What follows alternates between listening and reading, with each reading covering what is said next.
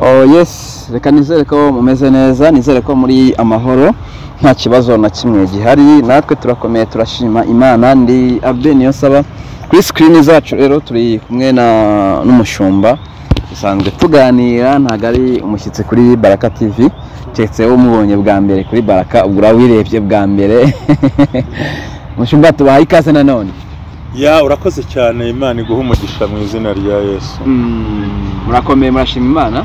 Ya bagande bagambane bazakatonda. Bashima Imana. Uzi kigande ntacyo nzi. Ariko mise ngusobanurira. Yego. Urashima Imana? Bwamba ki? Nga burungi nyo. Uri stede? Ya banangiye kaca mbera iminsi ntibitworoheye, turaho turakomeye. Okay, Imana ishimwe kuva mukomeye muri amahoro. Abantu benshi bakunda guhangayikira ubuzima, bagahangayitswa n'imihangayiko nyine y'isi, ariko nyamara ikintu cya ngombwa utakwiye guhangayika ufite n'ubuzima. Ariko none ntago niyengagije ko turi ku isi, igihe byanga burundu ugahangayika kandi ufite n'ubwo buzima kandi buzima. Ibintu mu isi rega burya ntabwo bundi abaswahili baravuze ngo juu ya maisha ni kama mlima, kuna kupanda na kushuka, kuna utelezi. Cyane. Suvuga ngo ubuzima ni nk'umusozi, hariho kumanuka no kuzamuka, haba no kunyerera. So rero uri muzamuka abiri cyuye, numanuka nawe yaribwa mu mavi. Ibyo rero ni ibintu bisanzwe. Burya abantu benshi guterera umusozi biravuna, ariko ntiyabaza nko kumanuka umusozi burya. So rero haraho muhurumva uri ku side imwe abazamuka, naho umanuka, tuhuramo n'ubuzima. Umukira ashobora kuba afite amafaranga menshi ariko afite nk'uburwayi, urugo rwamugoye ubuzima. Hakaba hari umukene ufite urugo ruri nk'amahoro ariko rutagira ibiryo, rutafite iki byose. So ubuzima nuko nizo tuvamo challenge, ariko umuhanga muri bijyo agira umuti umwe wonyine gusa. Bya byose tuvuze buri ufite umuti umwe kubigi ukituriza. Ushobora gusenga udatuje ntibikwiye kunanira. Ikintu cyose ugihigihe nta gihoraho. Hari igihe ibihe nabyo bidatenguhara, ugahora mu bihe bimwe. Ikibazo ni hari ibihe uba wifuza ko ari byo biza ntibize kumva uratengushye, ariko ikintu igihe kikarangira. Igihe kirangiza ibintu byose, igihe kirangiza amagambo, igihe kirangiza intambara. Ariko ushaka kurwana n'ibihe ugira ngo bikurure, ngo ndakurura, ngo ndakushikuza, ngo ndahazana, ari igihe bikuvuna kuko si igihe cyabyo. Umukozi w'Imana yaranditse mu mubwiriza ngo hari igihe cyo gukundwa n'igihe cyo kwanga, igihe cyo kurunda amabuye n'igihe cyo kuyajugunya, igihe cyo kurya n'igihe cyo gusarura, igihe kurya no kwishima. Rero hari igihe wifuza kurira, hari igihe wifuza kwishima mu gihe cyo kurira, ntabwo bikunda. Ahubwo ibintu biha igihe, kandi nyiri ibihe ni Imana. Kandi Imana nta mugambi igira kubabaza umuntu iteka, ahubwo twebwe twibabarisha ibyo dutekereza ko byakaje vuba. Soro ntekereza ko umuti wabyo ni umwe, yaba ari usenga, yaba ari udasenga, ikintu cyose gihigihe. Cyane cyane nk'urugamba rw'amagambo, urugamba rw'iki, ni n'ubukene burya nabwo buhigihe, ariko bwo ntabwo buhigihe ngo uryame.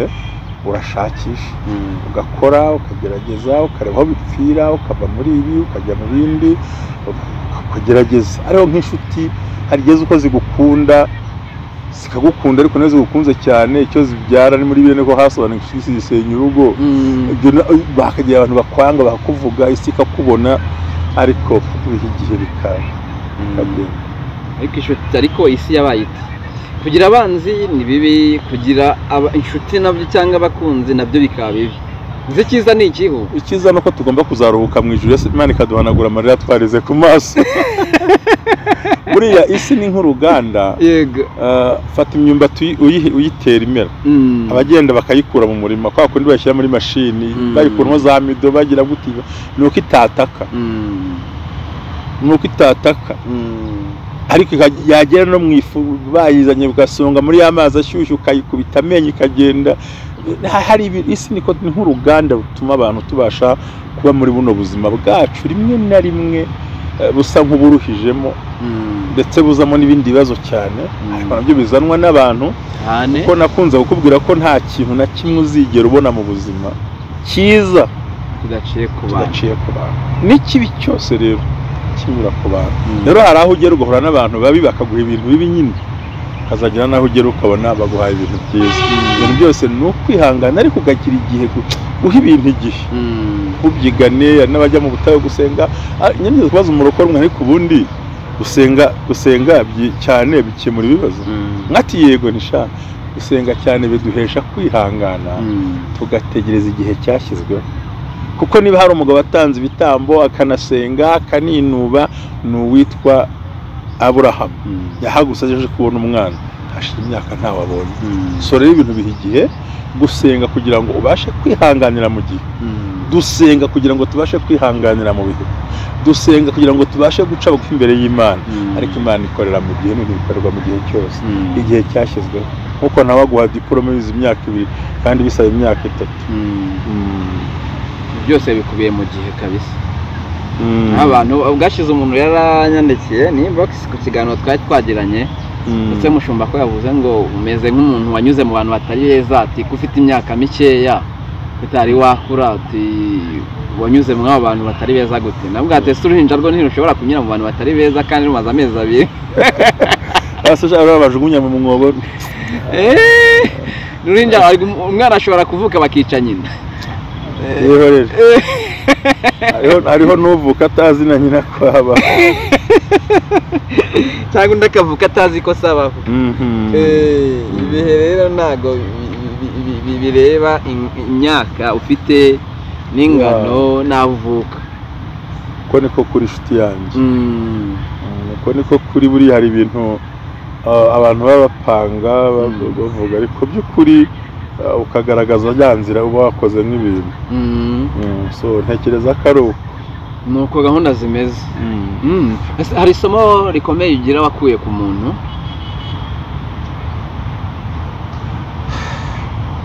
rimwe se abiri se ane varube umuntu ni igitabo utarangiza nako abantu turi ibitabo utarangiza Yobu niyo banditse aravuga ngo umutima w'umuntu ni muremure cyane kuri y'umutima amasomo nayakuye isomo nakuye ku bantu cya mbere ni ukutagira uwo nizera cyakora nkamwemera ndabemera bwo kubizera abantu bose ndabemera pe iyo umbwiye ngo ndagukunda ndabyemera ariko simbyizeye nimbwiye ngo uri inshuti ndabyemera ariko simbyizera byizera mbibonye niryo somo nakuye nko mu buzima ko nabwo ushobora kubona ikintu none ejo ukabona igitandukanye n'ikindi by'urukumva utaba wizeye igice wakadage nta ngorane burya ntabwo nizera wanyumvise nabi uravuze ngo byizera ubibonye ngenda mwemera yego nari ngendeye ko ariko simbyizera nari ngendeye ko mbwiye ngo byizera ubibonye cyane uvuga ngo icyo mba mpora mpamvu ngo ndamwemera nk'ubu wambwira uti ngewe nzakugurira makafo cyangwa makabibera ryo simbizi ngiye maze kubona amavuta ufite nzakugurira kamera ndabyemera ariko ntabwo mbyizera kuko umuntu uko araye siko abyuka umuntu ashobora ati ngiye iyi nzu nayisimbuka ndemeye ko wayisimbuka ariko simyiza niryo somo nakuyemo ryatumye ingabanya n'inshuti nzifata usanga wasamaye wagize gute kuko sinzi icyo kivuze ko cyumva buriya gerageza n'abankurikiye kuri Baraka TV umuntu nabwira ngo aragukunda ntukamwangire jya wemera ko agukunda ubyemere ariko wibifata ngo buryo ngo ndabyizeye umushaka kudutandukanya n'abakunzi ba ntago mbatandukanya wabyemere ko agukunda ariko ubyizere wabibonye kuko urukundo si amagambo n'ibimenyetso yego kandi twemera kuko amagambo twabonye n'Imana yavuze ko ngo nuwize ngo mu isomo nakuye mu buzima ni ikindi nakuyemo kumenya umugani mama yambwiye muri 86 yarambwiye umwana wanjye haba kwigira utakwigira ukibura nabonye muri iyi si tutuyemo sha ikifite nicyo cyawe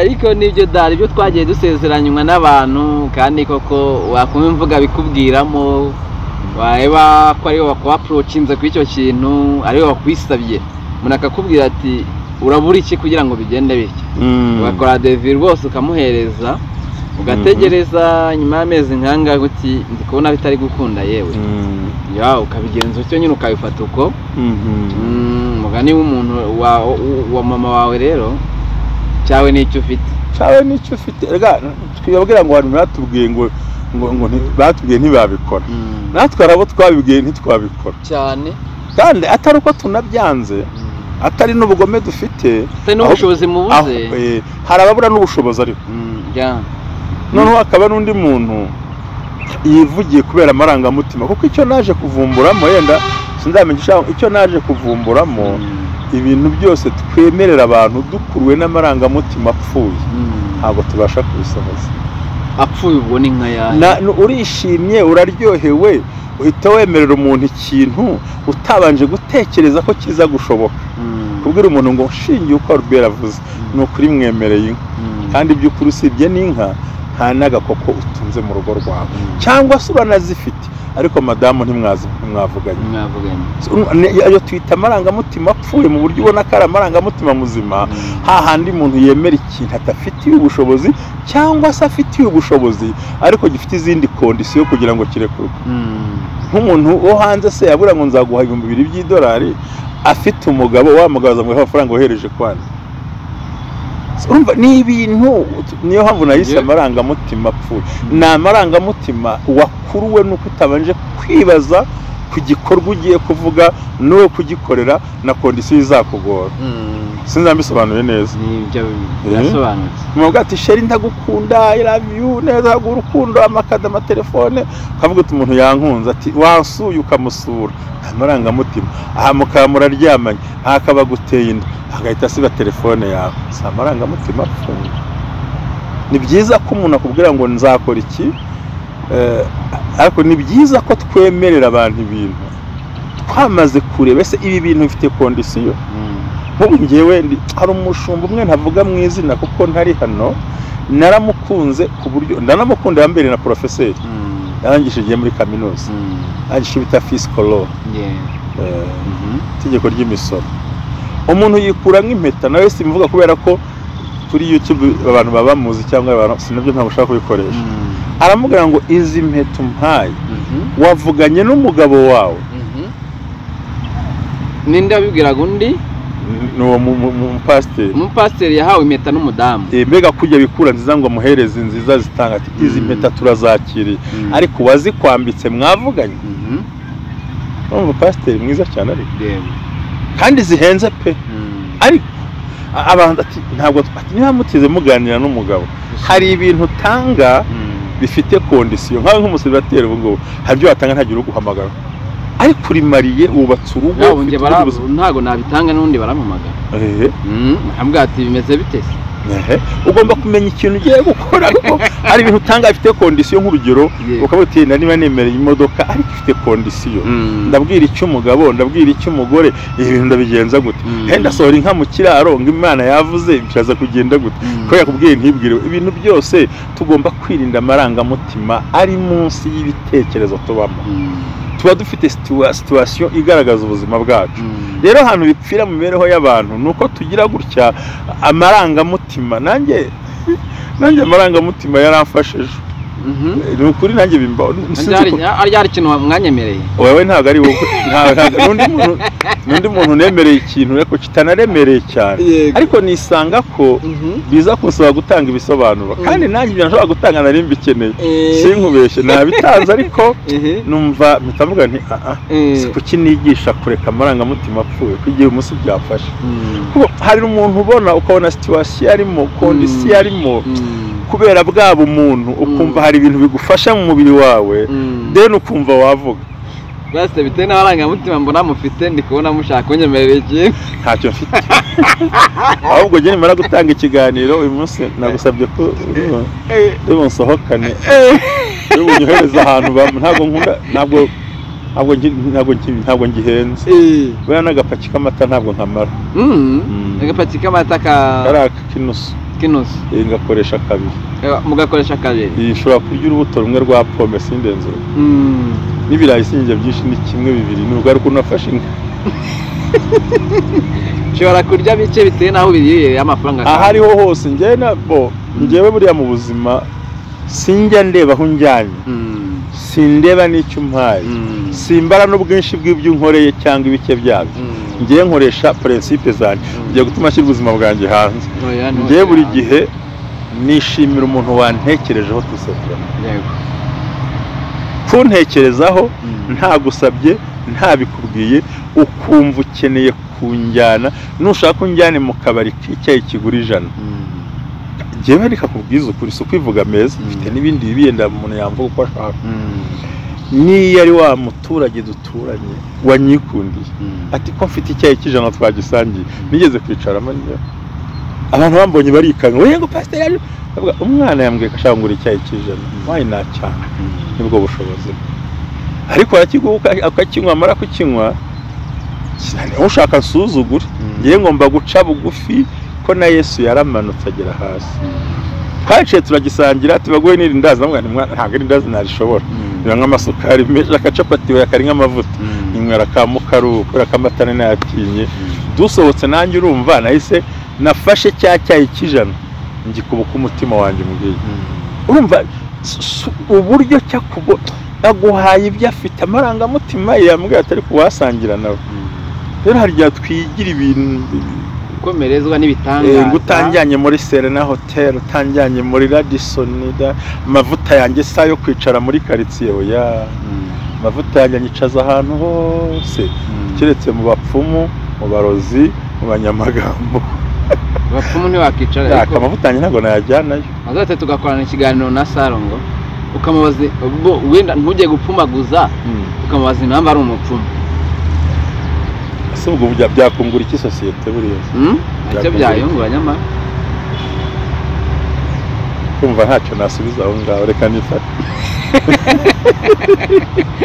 ariko urasa niwe mupfumu wenyine muri uru Rwanda abapfumu hano baruzuye benshi n'ukuri barutanga uriya we icyo nemera ibyo avuga byemeza neza se bari umupfumu cyangwa nyone nini zaga ngo niba ari umukuru w'Imandwa niko numvise hari Imandwa nkuru ye so urumva rero amavuta umuntu afite atakwicazanya n'abantu boroshye n'abakomeye ntubategereze ntubategereze uko bimeze wanyumvise none ndabyumvise kandi narangiza wanjyana no muri Marriott wanjyana no muri ntuze muri Sena Marriott tumeheruka kera abakozi b'Imana banjyanyeyo nge amavuta batekagiye mbona tamba nkundi numva rego ubundi ubuzima buciye bugufi buroroshye buriya rero ukuntu njya nkunda kwiyambara tunaryoshye ubuzima buciye oya natuno dupira kutwambara sajya ngo ni style nkunda amakota arahari umuntu yajinyo ariko nibaza buri munsi kuki ega hari ibintu dukora mugabo ugiye gutuma mvuga ibintu byinshi asanga abantu twambaye ibikanzu by'ababishop dufite ibikoni birebire dufite ibijwi birebire turavuga n'ibintu umuntu ukabona afite itera bwo bati ngimane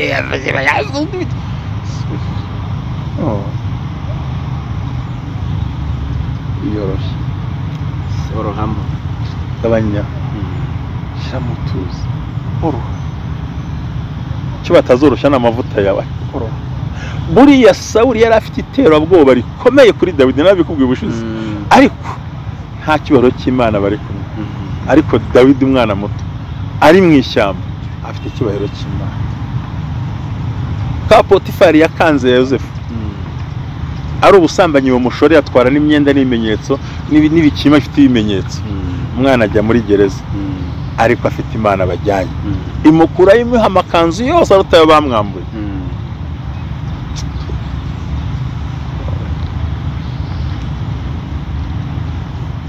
kandi n'ubwo uruti waje ukampa ikiganiro ngo urampa ngaze cyane nange murabizi se kandi nuse ubona nabizi nkora ibiganiro kandi mpura nabyo nta muntu ndana yakariko abantu nimukayake nyaka mazo ntabyo mbikora giye barabona ko ufite chaîne yanjye ndazi neza nge shene yanjye niyivuga butumwa nta bindi bintu bibaho nge ndazi neza ko mpamagaye ngomba kugira icyo mugenera kuko ufite amafaranga ari gutana kimugeneye yaba ari ikibazo ndanayashaka nkanayashaka kubera ko twe nivuga butumwa kandi iyo yabibigiye imbuto nawe mubibamo iby'umubiri hari ubwo ati giye urampa 50 ukibaza views ari buzane 50 zikakuyobera ese undi nibwo yazizana zo katazi ibya YouTube ibyo ari byo kababiza aribo babizi ariko ni byiza ko tworoha n'uwo muco w'ubupfura abantu bakoroha bakazi bagaca bugufi kwa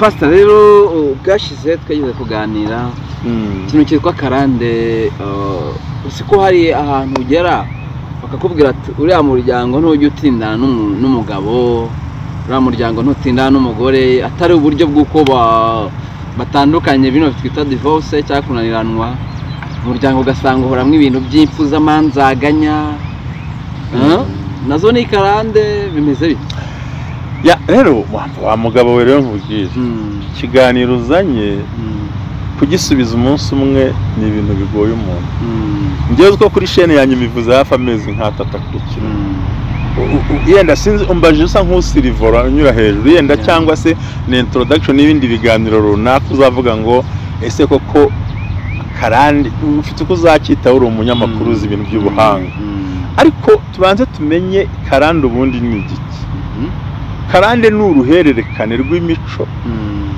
ishobora kuba ari ibintu byiza cyangwa bibi biganisha ahantu hatandukanye ikindi karande ni ukurandaranda ni gukurikirana ibisekuru ku bisekuru generation kuri generation umuryango ku muryango n'abantu ku bandi rero iyo tuvuze karande ni cyo twemereje ko hariho karande mbi hariho na karande nziza ariko ibyo byose menye neza ko bigirwamo uruhare n'imbaraga za satani cyane cyane kuri karande mbi ariko iyo karande yakomotse kuki iyo ujya kureba hari ikintu mudakunda kuvugaho cyitwa imivumo n'ibindi bintu bitandukanye n'umuvumo cyane cyane ku bantu basenze ibigirwamana abantu bakoranye n'ibigirwamana abantu bagiye bagira ibitambo batanga cyangwa amaturo batanga bagiye kubaza indagu n'ibindi bintu noneho bamara kujya kubaza ibyo bintu byose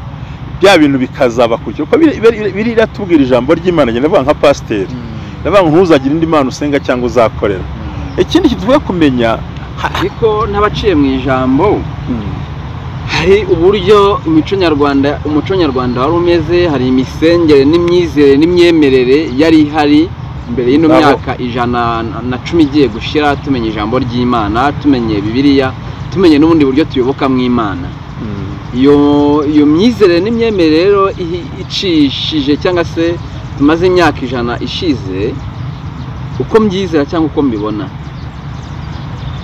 barabisize ariko ntibyatuvamo hari ibikiduherekeza hari ibyo tubana nabyo nimba ari uko twakiriye ibyo ngibyo tugatandukana n'ibyacu mu buryo bubi reka ndaza kuhagera no kuyisuncamo ibintu biragoye ntabwo bisize umwanya umwe cyo bwiye cyagiye ibintu byitondemo ntabwo ari imico nk'uko asacu kubisobanura nta nubwo dushingiye kuri Bible dushingiye ku bintu abantu bari barafashe nk'umuco na mbere y'uko ijambo ry'Imana riza rishingiye gushaka abagore benshi rishingiye gukora ibindi mico runaka ariko tutavuga ngo ni umuco nyarwanda turi kuvuga ahangaha noneho cya kintu bakoze wibuke neza ko iyo dusoma ijambo ry'Imana ubundi umufumo wa mbere tuwubona hehe ni igihe Imana yavumaga ubutaka ikakura na Adamu muri Edeni icyo gihe ntabwo ari urumva ni kera n'ubundi kuba umenya ijambo ry'Imana bitinze ntibikuraho ku byo waciyemo bizakugiraho ingaruka yes cyo nicyo rushatse kuvuga buriya n'ubundi irangije avuga ngo abasohora muri Edeni ariyo mpamvu byakurikiyeho Kayini yica Abeli bitewe n'uko Kayini we yatanze igitambo cy'amatungo kigaragaza Kristo undi atanga imyaka idafite ishusho ya Kristo kandi anatamba n'ibyavuye ari Yesu umuntu aravuga ngo ntabwo ari byo ariko nawe nagira umukosore namenye byose mu Bibiliya ntabwo yavuze n'ibitekerezo bye kuko byeze mu butaka bwavumwe kandi ntibyashushanyaga Kristo kubundi ibitambo byose bitwika byagomba kuba ari intama ari iki byose umuvumo wa kabiri wagarutse ryari ni igihe Imana yari imaze kurimbura isi ngo mbonye ko abantu ari babi abitwa abantu Imurodi bari bakomeye ntaza kuvuga ngo ni muri Bibiliya u Rwanda rutarana abantu batemye tutaramenya ko banahari turi mu isi kiremwa witwa Imurodi akora iby'ubirozi n'icyo abantu babyara abana bandi bakora ibintu bikomeye Imana irimbura isi ya mbere umuvumo wongeye ugaruka ryari ubwo Nowa ngo yari avuye mu nkuge atambira igitambo Imana iranezerwa amubwira ngo noneho ubutaka ntibuzongera kuvumwa ndabuvumuye nguhaye ibyo kurya ariko ntuzabiryana amaraso ahinze ubutaka bweze arasinda ngo vino ibonetsemo arasinda asinze yambara ubusa umuhungu araza aramurungurukaho yamutwikiriye akenda abwira barumuna be bahamune yafete ngo baraza batwikira umusaza ngakangutse arabimenya arabwira ngo Kanani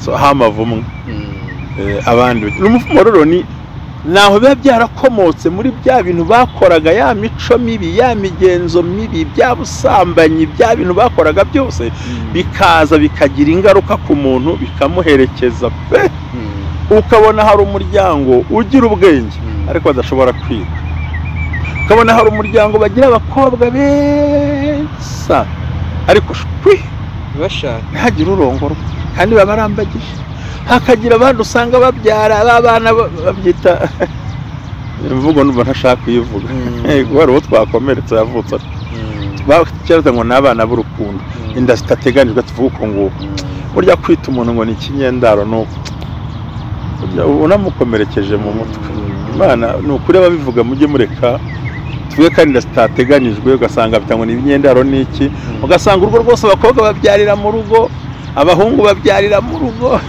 ugasanga hari utwana tize mukecuru komera ukudera kubyara ababyaye ryari ati nakuzukuru kangire gati bamutereye inda ati nakuzukuru kanje umuhungu yazanye ugasanga hari n'abandi afite za karande noneho zo kubaka urugo rugasenyuka ugasanga iwabo divorce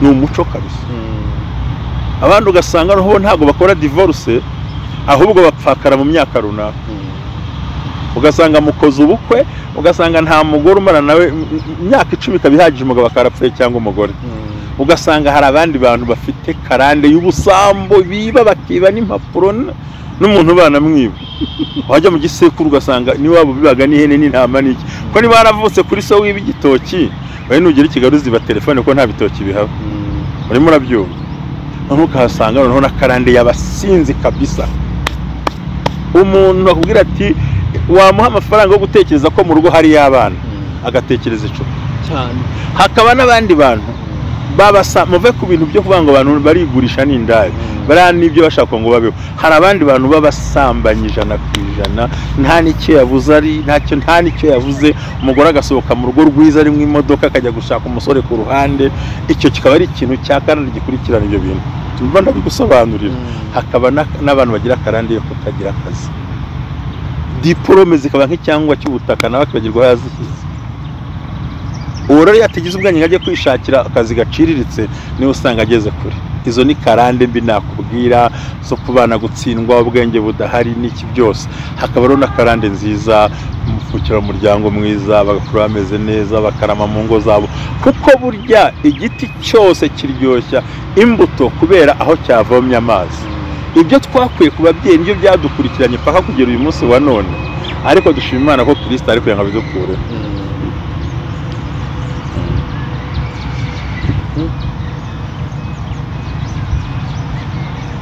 ndetse numva se karande zizatubana ibibazo kuko kuvuga ngo nje ndebye uko bazanye ijambo ry'Imana ko twarimenye hari imibereho abanyarwanda bari babayeho nje mpamya ntabashidikanya ko hari bimwe mu byo twasize sana no munota bitwomaho cyangwa bikatugiraho ingaruka ugasanga twamenye Imana ariko ntitubaza nahashize hacu uhangane n'ibyuzi zakugurira fanta coca none ndayembe samaranga mutima kuko ibintu ndimo vuga abantu twahise tujya muri Kristo twitwa abakristo ariko twibagiza ko dufite umuzi dukomokaho yego twibagiza ibisekuru byacu n'amateka yacu kuko buriya ni ikibazo kizubaje cyane abantu bakabyibagiza ngo ndi muri Kristo Yesu ngo ntateka bazacirwa koko ntaryo bazacirwa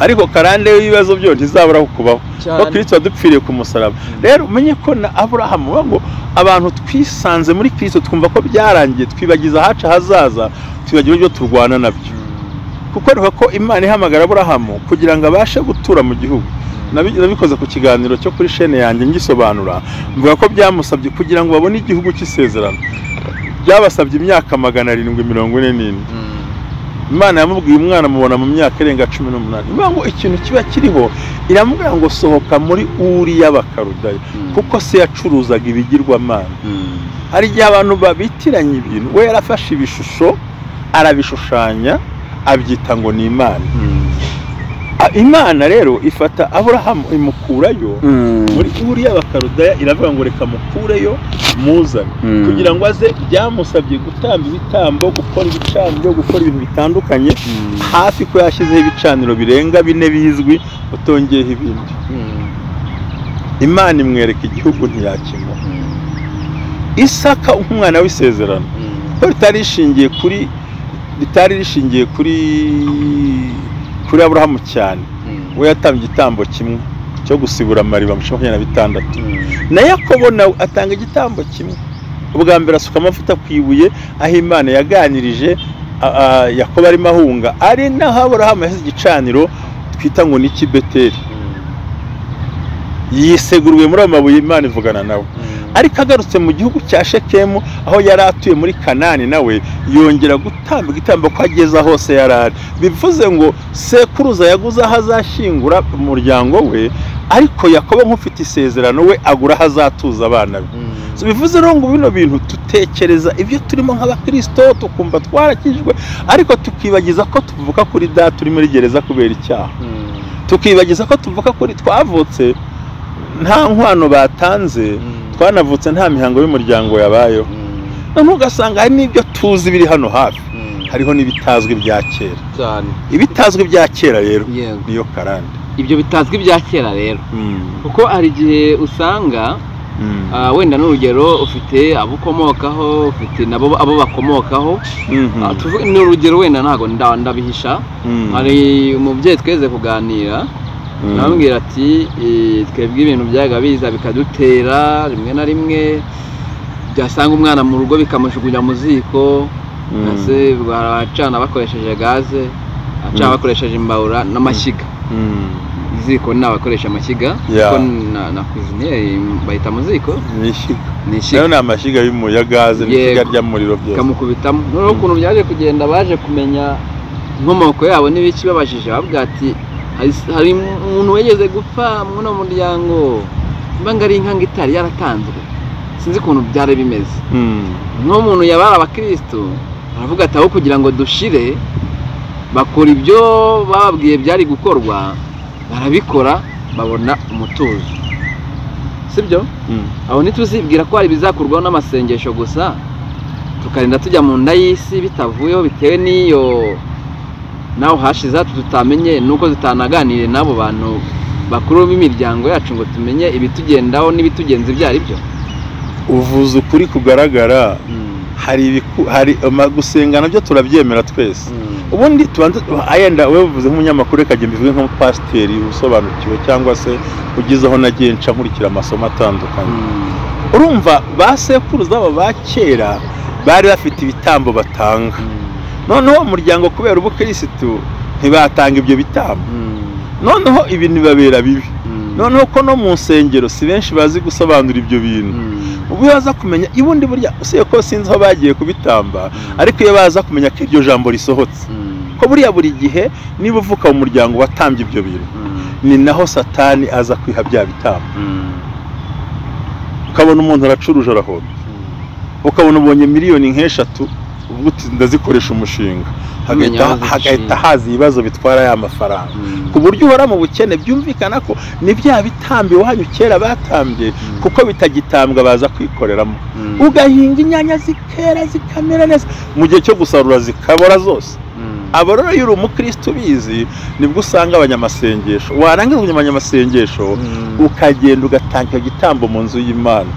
Nanjye byabaye ahantu hamwe mu muryango ntari buvuge nari mpari afite umukobwa nimuvuga baraza kubwo barabimenya arwara indwara ikomeye mu buryo bukaze noneho ndabwira nyamara iki kintu kibaye kudakira kw'indwara iri hano ndi kubona hari ibintu byabaye mu muryango wanyu ariko kugira ngo n'ubundi kano kanyu tugiye gusenga umwana akira ariko hari inka igiye gupfa mu rugo wamenya ko inka isi ipfuye mwanya inka yagiye mu gitambo ubwo se yipfuye nka gutyo iraribwa bakabarajugunya yapfuye itarwaye umwana ahita akira umunsi kugera umunsi nongeye kurwara ndabwa niko nibwo ipfuye nimugerageze mujye mu nzu y'Imana mugende mutange igitambo umuryango wanyu ugira amahoro.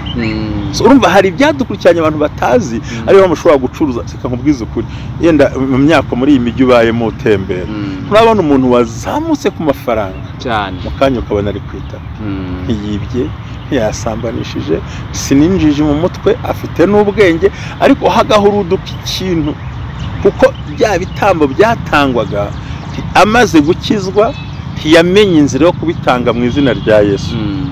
Urimo urabyumva ntanashaka no kubyumva rero ntanabona impamvu ariko ibimenyetso mbahaye ni uburyo cyubona ko ugenda usubira inyuma akagenda satani yikoreramo bya bitamba akabya kandi ntabyihakuye neza niyo batanabizi rero nibwo bwase twaje tuganira uti kibabaje abatwicira baza no mu biro byacu no kumva baza n'ubundi gusaba abandi tugashyingura ejo nde tuzasubirayo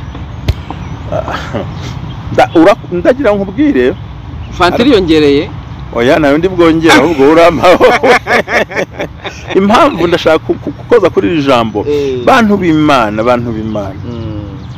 bamenye neza ko Sawuli wahamagawe n'Imana yaje kuva iruhande rw'Imana ajya gushikisha umurozi ari yarabaciye buryo umuntu agutambaho ibitambo mu buryo butandukanye ese ubundi ibitambo byakomotse ubundi kera ibitambo byatanga kubera iki ibitambo byatanga kubera ibintu bitanu ngiye kubwira icyambere kwari ugusaba kurindwa gukomera kubahwa kugira ubutunzi no kurama bakabiha Imana twabisanga mu byanditswe byera byose ukajya no ku mwami kuro yarabikoze ibiri yigaragaza ijuru nyinshi cyane noneho rero kuko burya satani ni umukopezi yigana ibintu by'Imana arashishura agashishura nabi arashishura satani burya arashishura noneho bituma aba bantu b'abastar abantu benshi cyane abantu ba kera abantu batandukanye nabo bakajya gutamba ibyo bitambo kugira ngo bakenere ibyo bintu tuvuze biva ku Mana nawe akenere kurindwa kurama kugira amafaranga kugira ubutunzi kwamamara izina rikamamara ryawe ega n'ubu naza kubwira umuntu ahantu nzi bigeze kana ko mbikupe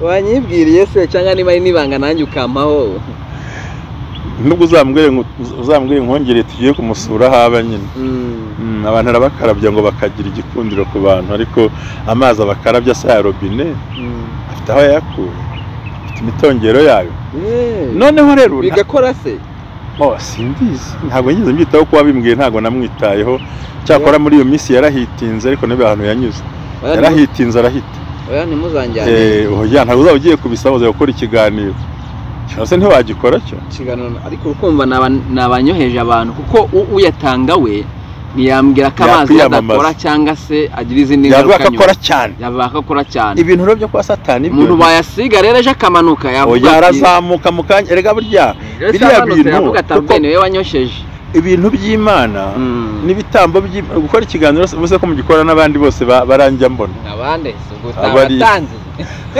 nawe n'umukorere promotion ni ukuvuga ngo ubundi Bibiliya yatubwiye ngo umugisha Imana itanga nta mubabaro yongeraho ariko bino bitambo batanga abantu batanga iki hano kwa satani hanze ho hongerwaho umubabaro bigira kondisiyo hari umuntu nzi aruzi ko banatamba n'urukundo rw'umuntu ariko ntabwo warubizi ubwo ntabwo nari mbizi nimbivuga abantu umuntu akavuga ati akagusaba akanagukwa ariko atazigera aryamana nawe ngo abyarane nawe ukagenda ukava mu bukurara mu cyumba cyawe nawe muki ukabura icyo uvuga apfa ugashiruka kandi no kwahukana bikanga no gukora divorce bikanga uri igitambo cy'urukundo kugira ngo uveho. Hari umusore naheze mbona bitabye Imana minyona ari kuvuga uti yari umujyambere tariko satani nyine ari turiganyije hashize iminsi 2 n'umwe waciyemo mbona undi mukobwa nawe witwa Ines arapfuye agishaka bari mu tubazo twose. Harimo ibibazo biremereye ku buryo nuba kugutamba ibintu byose, hari utamba umwana w'umuntu, hari ubwo ngo uzamwana wawe murere. Mbega abantu benshi ko bakene uyisi urabona ku isi turi mu isi ya competition, ni monde ya benefice. Umuntu abashaka gutera imbere kuzamuka, rero iyo hatari umutima wa gikristo ntacyo umuntu atakora kugira ngo abashe kuzamuka. Ibi byose rero ni ibitambo abantu batambwamo, abandi bakagurwa urupfu ruzoboneka uhita ukenyuka, ibindi bikakomeza muri urwo ruhande, hakaba inzira ndende mu buzima. Ariko wageraho iyo umaze gusobanukirwa aya magambo ukamenya ko hari inkurikizi, buryo urabihagarika rwose kandi bikavaho burundu no kuri bivaho. Tamba amafaranga yawe, wamuha amafaranga nk'ubu wambwira uti akira nkohereza 5,000 gura agahita aryamo 2-3 akabijyana ahantu bakabitongera. Rega byose bikomeza n'akanwa k'umuntu, ariko iyo umaze gukizwa ukabimenya uhita uhambuka kuri izo gahunda zose. Mbere hari ukuntu byaga bindima ariko biteye n'ababinsizemo, ariko businkibyizera ntyo ko iyo umuntu buriya atanze amafaranga tunuzabijya gufasha umuntu cyangwa se ukagenda kuriya tuba twaravuye mu byaro ukajya kubasura tunuzagira uvuge ibiceri babirogamo byo n'ubuturage igiheza umuntu inoti, ariko naje gusanga se ntibayiroga babishatse. Rego ubundi ntago baroga, ubundi ntibaroga amafaranga, ntibaroga n'inzu, baroga izina ry'umuntu. So kuba umuntu azi kuri ya Robert mwene kanaka kuri we ni ikintu kimworoheye, ariko icyo twatanga cyose tumanza kugisengera. Ibintu byoroshye. Nase ugira gusenga no kujya mu butayo cyangwa guhumiriza. Kuvuga ngo mwami Imana y'amafaranga ngirwa kanaka ndayejeje. Ntihagire icyo daimoni yakoraho. Ubusenzi. Nase gusenga no guhumiriza ukagenda uvuga ngo ndashwiragiza ndashwanyaguza. Hari abantu bana bibatsemo ibintu wanamota, ariko ubundi isengesho rya rirerire ninde waritegetse? Ko Yesu yavuze ngo nusenga ntugasubira nk'amagambo. Ikintu cyose dukora tugomba kukinyuza mu biganza by'Imana. Ahubwo ikintu nakwiye kwitondera Robert, nze kutari ukambaza gamite nkaduduriraho. Ni ryari umuntu yibona ko afiteho karande, wari ko kimbaza? Ntabwo ari ko kimbaza nawe nakubonye. Igihe cyose wibonaho ibyaha bisa n'ibyo mu muryango w'Imana, igihe wibonaho ubuzima busa n'ubw'abene wanyu mubanamo, igihe wibonaho amakuba asa nayo umuryango wanyu mugendana, igihe cyose wibonaho ibintu bikubuza gutera imbere, ko bya Satani we kuturwanya spiritual cyangwa kuturwanya mu buryo bw'umwuka wera ntago bimukundira, kuko twebwe tuvuga mu izina rya Yesu akirukanka dufite imbaraga. Ahubwo yataka iterambere ryacu, akataka imibiri yacu, akataka ubuzima bwacu, akataka abana bacu, kugira ngo bidutere umubabaro, bityo tubashe kwinjira muri ya makosa twanje kwinjiramo. Sinubyumvise naho buriye ko none se n'umusiribateri, ese ngo udasambana n'umusiribateri kuko nuwo muco ntubikeneye.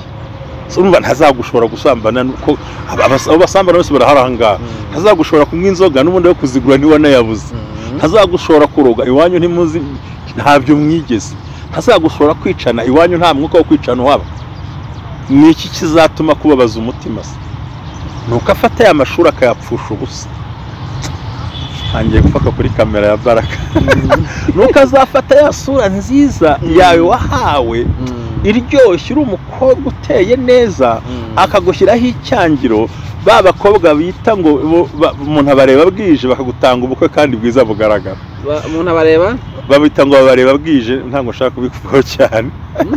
Nuko uzabona ugura inzu nk'abandi, ufata akadeni muri banki, iyo bayiteze cyamunara kwishyura byanze, wongera usubire mu bukode. Nuko tubabaza umutima noneho ashingiye ku iterambere ku buzima turimo, kugira ngo niturushaho kubabara noneho byatake n'ubugingo, kuko burya roho nzima turamuburi muzima. Urakoze cyane. ahantu babyumve. Nanjye ndi umwana mu batambye. Amen. Ariko bumve neza uburyo Satani agira strategy ziwe, agira strategy vraiment ziri kashukuntu, ariko hani nashingiye kuki ku mibereho, ku buzima, ku muryango, kukubuza gutera imbere, kandi twemeranywe kubaha Imana si ukuba mutindi, kubaha Imana si ugusonza. So rero iyo amaze gufatira kuri ibyo bintu byawe, abantu bakwanga, icyangiro, tagira akazi, ariko uzi kugira ngo wicare ukorere umuntu igitabo, umudodere niko twabyitaga, agutanga akazi atazi no kwandika biriya bintu, n'ubwo ugasanga birapfi wayi, kandi umuntu wese uri muri karande no mu muvumo ahora yibaza ngo wayi mi kubera iki gihe, kubera iki, ariko ntiyamenye ibyo bintu. Kandi Imana ishaka kuvuga ngo why not you, kuki ataba wowe se. So imbaraga dufite nibyo, ntibabyitiranye, abantu bajya bakunda kubivanga. Yesu yapfiriye ubugingo, apfira ngo tuzajye mu ijuru, apfira ko tuzayibona, kandi yarabuduhaye, ariko hari ibintu tugomba gukemura inyuma aho ngaho bikagenda neza. Imana iguha umugisha. Igitangaje se ko bavuga bati ni ibiherekane buriya mushyingura umwe undi nawe yasabwe. Hari ukuntu biriya bintu bigira intonde, ariko abantu bashatse babikata bigahagarara. Yesu birahagarara. Nakuru bati mubareke bagende batambira Imana, yamubahe n'ibitambo byinshi n'imyunyu, ati asabira abana banjye kugira ngo barame. Kwa kuro ntibaramaga. Kandi twari turi kuvuga, turi kureba ku bana bari gukenyuka, none twahisubizeho kuvuga barabashize Ikibabaje bande, hano birababaza umutima. Zino mpfu kamanzaganya mu bana, kandi ukabona ntiyarwaye ngarambye hariya. Rega nibyo turwana, kandi ikindi nibyo biba biri mu buzima, kandi bigomba kwafekita abantu, bakwiye kubimenya. Rega buriya nangere nganiriza abantu, nabonye ugira abantu bagukurikira n'abantu beza, nanjye mve neza, ariko nanjye ko nubwo shaje ntabwo ndi mubi.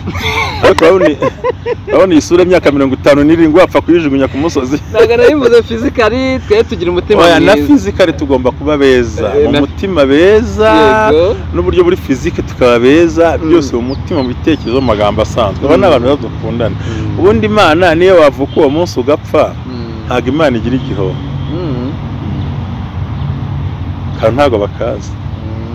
Nubwo umwana yavuka uwo munsi agapfa, Imana nta gihombo igira. Nubwo afite imyaka 12, Imana nta gihombo igira. Kuko Imana ishaka nuko abantu bapfa bejeje cyane. Abahomba nitwe duhombye, ibaze gutwita inda y'amezi 9 ikakuvuna, wajya kubyara ukabyara umwana upfuye. Wa mubyeyi cya gihombo cya gikomere, wa mwana yari kuzakomera agakora ibiremereye. Umva nkubwire, bari abana bitabye Imana, n'ababyeyi bahomba umwana mwishyuriye kaminuza, ararangije, arize, umutezeho umusaruro, arapfuye. Ku Mana nta hombye, Imana irasarura, ibonye umugeni. Ariko twe dusigaye dufite bya bibazo. Niyo mpamvu umuntu dukurikiye kuri Baraka TV, menya neza guhanganira umuryango we no kuwusengera, no gusengera hazaza. Yari kuzavamo ukomeye akazamura umuryango. Umuryango urimo uragabanuka. Rero buryo urupfu rw'umuntu ku Mana nta kintu kirekire kiba gitwa. Ku Mana hose nahoze ngo urupfu rw'umukristo n'inyungu ku Mana. Wafite 30, 40, 70, 50, wapfa ufite gute, igihe cyose upfiriyeho Imana igusa ari umukiranutsi, Imana ibayungutse. Tihomba rero. Ariko twaba abo tubabuze, twe turahomba. Duhombye byajwi ryabo, duhombye bya bikorwa byabo, duhombye kazi kabo, duhombye ya mibero. Ariko siko mu muryango ubona mugenda mupfaka, ugera ukanazima. Tugomba rero kurama rero. Birakoze cyane. Umuntu wamenye ibyo byose rero atishoboje, agakozi atishoboye se, ashobora kuba atishoboye mu buryo bwo kutakambira Imana. Oya, usibye ibintu abantu bubatse biteye ubwoba n'iki byose, igitambo se ni iki? Ugira ngo igitambo ni miliyari 100 cyangwa miliyoni 100, ari ibyo Imana birobanura ku butoni ishaka abakire gusa. Igitambo ni cy'umutima wawe utekereje gukora. Ushobora no gutanga 50 francs, ushobora no gutanga inkoko, ushobora no gutanga urukwavu, ushobora no kuba utanarufite, ushobora no kuba ufite na kendaga. Ikintu cya mbere no guta Imana mu byo wampaye, shinganishije umuryango wawe. Ariko wa muntu kubwira ngo tanga menshi, ngo nutagira yangaje, ngo Imana yaragaye. Imana yagaye ituro. hari igihe Imana igayitura mu izina rya Yesu. Ubwo ni Imana yabo, ariko Imana yacu yo ntigaya. Kuko iyagaya gute izi icyo yaguhaye? Yagaya gute izi icyo ufite? Yagaya gute izi ibibazo ufite? Yagaya gute izi aho ukuye nuko hameze? Tujye twemera ko twe twishyiriraho ibintu byacu hejuru by'Imana yavuze. So nemera ko igitambo cyaba kinini cyaba gitoya uko umuntu ameze, kuko Imana yasabye kugera ku numa y'intunguro.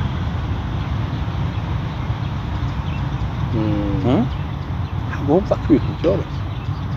Imana bavuga inkaramanuka n'inuma y'intungura wafata gusa ikibazo kwari ukuyifata ko ntiwemerewe kuyirasa, ntawe utamba igipfuye. Urumva itaramana igashyira ibintu hasi. So rero nta bushobozi runaka avuga ngo umuntu yabikoramo. Nakoze cyane. Wabikora. Kandi ikindi bavandimwe mudukurikiye, niba warahuye n'uwakubwira ibyo bintu, hari abandi bakubwira ibintu byiza cyane, kuko Imana ishaka nuko abantu bose babohoka. Icyo cyiza buriya iyo uhuye n'umushumba mwiza, n'umutambi mwiza, aragusengera akakurambikaho ibiganza akavuga ati jya mu rusengero usanatange n'ituro nishaka. Niba utanze 50 Imana izi ko ariyo ufite. Siko bimeze. So rero nta rugero runaka, nta munzani. Ubundi tugusengera ukaboka mu izina rya Yesu. Basi reka n'ubundi dusoze tubashimira, murakoze ku kiganiro muduhaye n'umwanya mwaduhaye. Dusoza mwaduha kontakte yanyu. Nanyamagare nanjye mbaderivure. Abashaka bose n'ubundi mukozi w'Imana Robert ajya mpiningira ntuze yanjye. Ubundi nkunze kubazwa ku bumwe bw'abera ministries niho bambona, ariko telefone yanjye ni 0788554028 uri hanze ni +250. Urakoze Imana igomba. Okay, murakoze namwe. Ndabashimiye kuntumira. Murakoze. Kandi ubona komerekeje mbabarire siyo ntego. Ubona shimije twishimane, warakaye ntandakarira naho mure. Byari bitekerezo byubaka, sinari ngamije gusenya no kurwanya abantu b'Imana.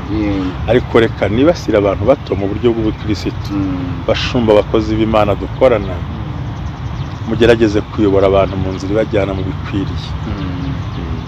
Bo waguriye fanta nabayibone mu izina rya Yesu. Si ikibazo rwose fanta. Ariko narakoze cyane, Imana ibahe umugisha. Shalom shalom, bye bye. Turabakura. Amen. Turabakura. Bye.